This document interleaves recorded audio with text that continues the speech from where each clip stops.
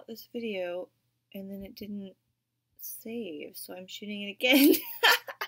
Hi guys, so I have been away for May, just working behind the scenes, catching up on life, and everything since April was really wonderful and really intense. I may actually slow down on the frequency at which I put out videos.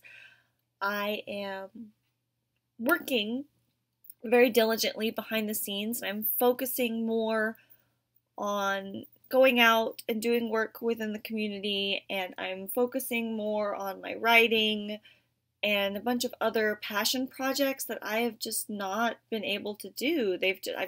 So I'm making time for them, because if I don't make time for them, they won't happen. So I am probably going to cut back on the frequency of the videos. I hope you guys stick with me anyway. It'll be more important that you hit the subscribe button and turn on the bell icon, since they won't be each and every Wednesday anymore. That way you don't miss them when they come out. Or you can subscribe at neurodivergentrebel.com as well, because then you get all of the updates, including the writing.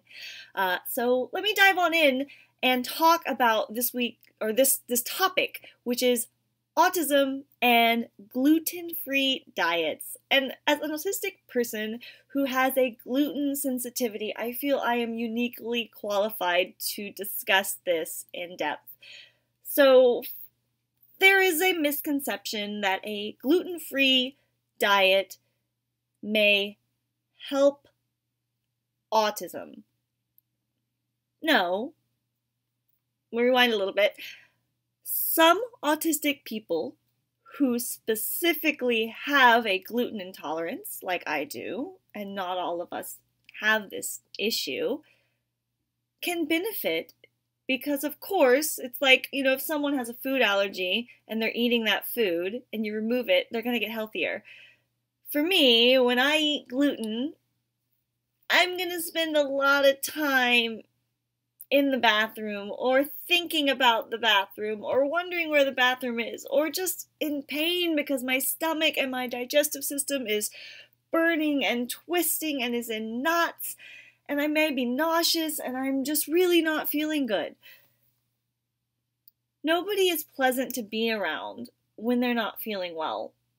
So if the autistic person in your life is more pleasant to be around when they're on the gluten-free diet because they have a gluten sensitivity, it's not that they're less autistic. It's just that they're feeling good. And of course, if you're feeling well, you're at your best. So those are my thoughts. Thank you guys so much for watching. I hope you'll stick with me, and I will talk to you next time. Bye, guys.